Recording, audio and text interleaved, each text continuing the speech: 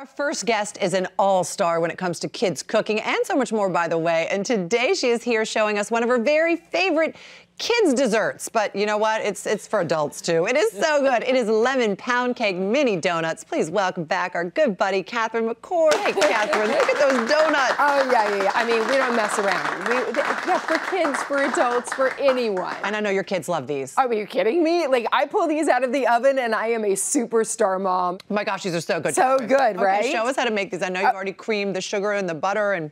Yeah, just sugar and butter. Okay. Like, this is always when you're making donuts or cookies, cream the sugar and butter. You want it, like, give it like 3-4 minutes.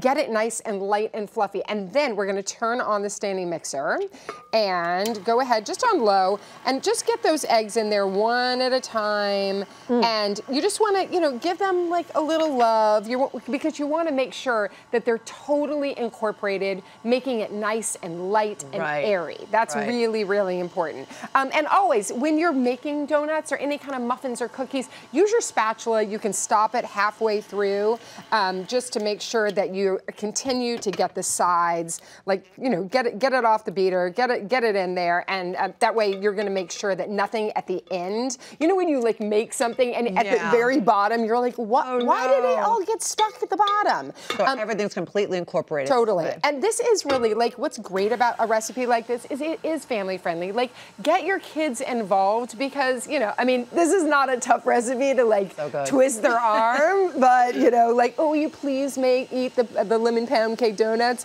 But it's fun just as an activity. That's true. And when you do get the kids involved, I mean, we've talked about this so many times. I mean, with One Potato and Weedlicious, once you get the kids involved in the kitchen, it will help them make better choices, even if it's cauliflower or broccoli. They're more apt to actually eat it if they help prepare it. Well, you see it with your daughter. I mean, like, it's just like that funny thing where I can get my kids to eat anything if they actually help me make it. It's just like one of those. It's a psychology thing. They enjoy it. It's very interesting how that works. Okay, so we've got some sour cream here. A little tangy, little tart, nice and thick and creamy. We're gonna go ahead and add a little vanilla extract for flavor, lemon juice, and because, as I said, these are those like lemon pound cake donuts. Go ahead and give it a stir. Now, you know what's great is when you can use an ingredient 2 ways. So people often like lemon juice and like toss the lemon, use the lemon zest. This is where you're gonna get like a lot of flavor. So true. Super depth of flavor. So anytime you've got any kind of citrus, any like,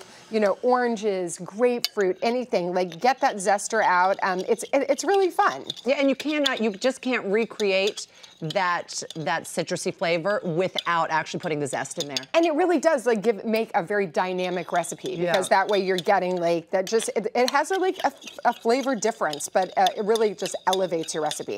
All right, so another thing is, and you can see I'm really trying to incorporate this. I don't want to have any lumps. By the way, if you don't have sour cream, you could use Greek yogurt. Use a whole milk, not non-fat. Let's use like a full fat yogurt in this, and that works really well too. And it keeps it very moist, doesn't it? That's like the whole thing, and that's why we're making a pound cake here. It's like a little mini pound cake. In here, I've got some flour, some baking soda, some salt, already pre-sifted. Now watch what we're gonna do. I'm gonna turn the mixer on low. We're gonna add it so that like a little of this, a little of that, about 2-3 times till it incorporates. You want to do this sort of fast because you don't want to just dump all the flour in at once. I always think of it as just like, it's almost like kneading dough. You just got to add a little bit of this, a little bit of that. Give it a little love. Yeah, exactly. It's a great time to be using your citrus. I was at a friend's house the other day and she had lemons like falling off her tree, and I, of course, am that person. I was on the ground. That's happening in my backyard. Really? I will send you so many. Oh my God! I don't know what to do. Oh my God! I'll be It's so exciting. It's true. Like they keep falling off the tree. I'm like, what am I going to do with these? I'm putting them on my neighbor's doorstep. I love it. I literally was like taking bagfuls away. I was like, you don't mind if I just creep out a few bags of lemons? And I have orange trees. We could do this with oranges. We could do grapefruit. Oh my God, you have You have a little We'll social distance and bake. Yeah, hey, believe me, at this point, that's like my favorite thing. All right, so I've got a little bit of this. We're just gonna put that there, get everything out of the way. Now you have a really cool tip of how to actually get these in the little donut tray. I love a little tip. I'm all about a shortcut. I think that anytime, and it makes it like a little bit easier. We'll see. We'll see by how well I do it. I'm a big talk sometimes. Let's see if I live up to my game. So yeah, take a Ziploc bag. You could also do a pastry bag. I can show you how to do both ways, but let's like just jump in here with this. And take a little bit of the batter or all the batter.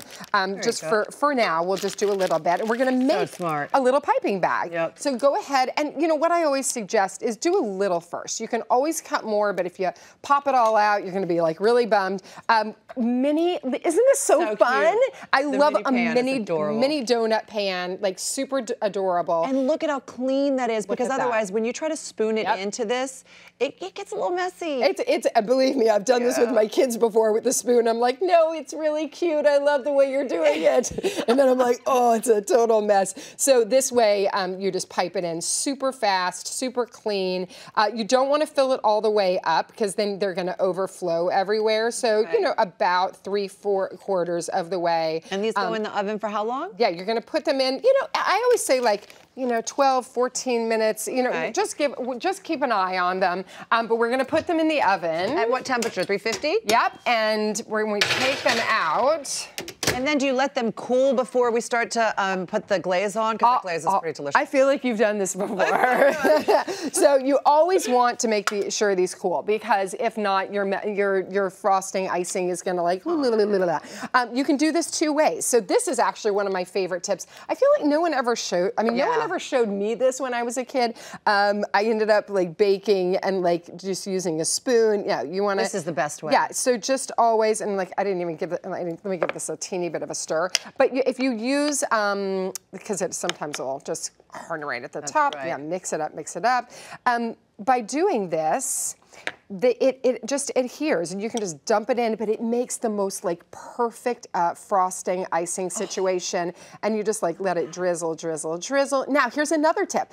In here is powdered sugar, lemon, and milk. But if you want, you could add a little food coloring. I use dye-free frostings, so like that are natural dyes. But you know, if you're doing like a little birthday party, you're doing a little St. Patrick's Day, like whatever, pink, green, blue, like we can. You know, zhuzh it up, but this way, you know, it's how whatever color, and just that tang from the lemon with the sweet icing frosting. I mean, it's so yummy, and it's hard to wait for them to actually set. I'd want to eat them like that because they're so yummy. You know, do you remember that commercial, Time to Make the Donuts? Yes, yes. And at the end he said, "We've made the donuts."